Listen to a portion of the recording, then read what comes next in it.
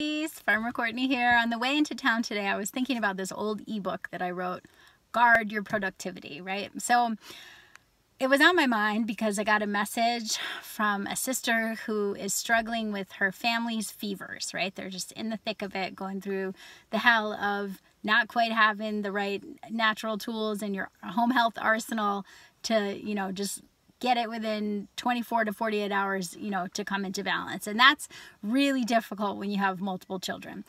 And it gave me pause, especially because she's been somebody that is so angelically assigned to me to be of assistance. And so I wrote this whole fever class. I'm going to be teaching it in Hereafter Farms tonight because I was just really overcome. I don't usually wake up at night.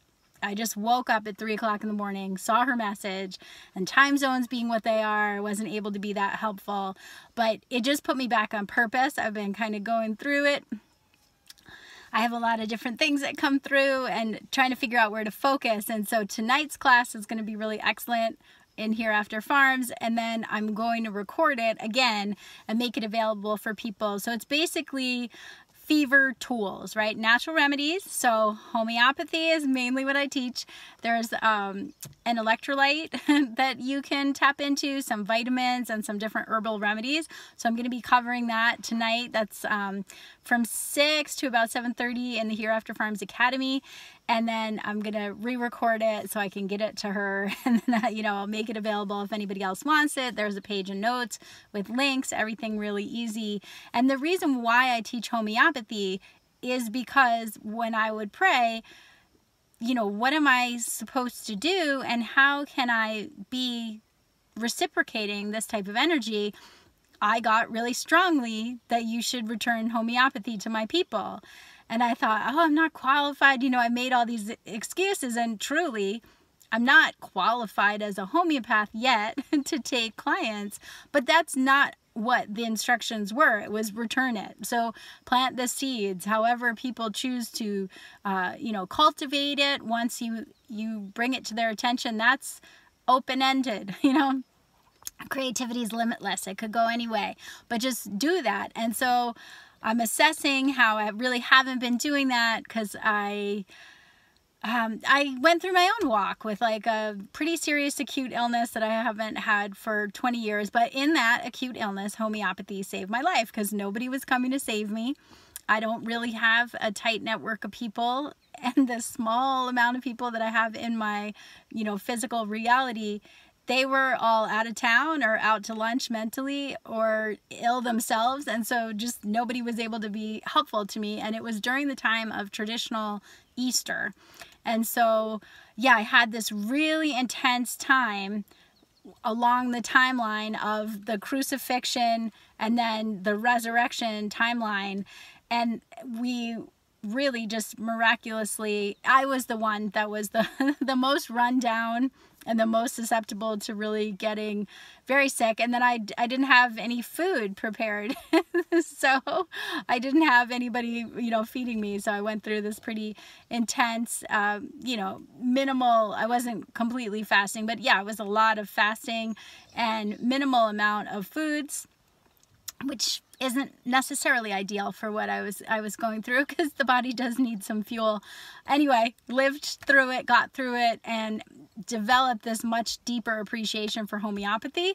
And it set me on a path that I actually should go to homeopathy school. So I've been interviewing and working on my application, and that's something that I'm going to do. And so I'm really looking forward to teaching this class tonight and just walking in obedience, so I had heard different things in reference to, natural remedies and things like that, but never had I heard anything like homeopathy. So when I finally stopped passing it by and decided to study it, I realized how it could have been a game changer. So that's why I like to share about homeopathy, because not all natural remedies and things are created equal. So like what sounds good on Pinterest when you're just scrolling and nobody's in the throes of dealing with some kind of acute illness doesn't always work effectively when you're kind of grasping at things and figuring out, what do I do? What do I do?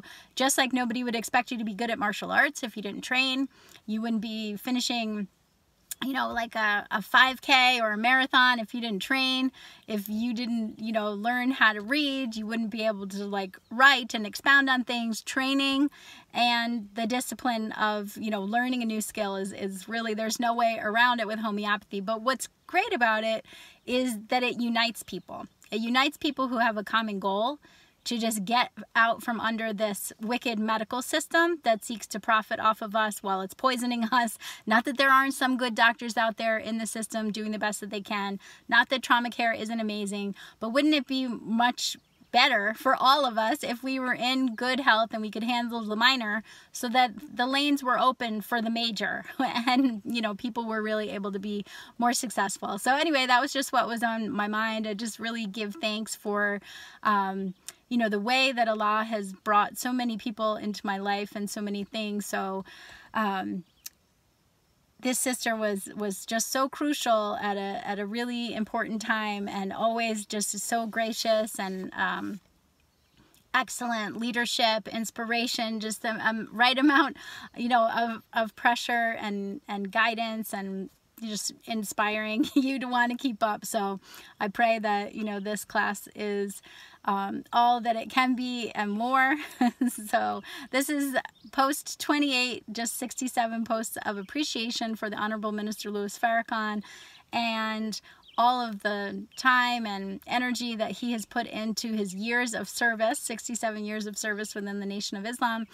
And it's just a way for me to give thanks in a consistent way and do something that is challenging for me and difficult. You know, I was trying to think of how do I express my gratitude and my love for the Honorable Minister Louis Farrakhan, and this prompting came through. You know, you don't even do things consistently for 67 days, so why don't you start there?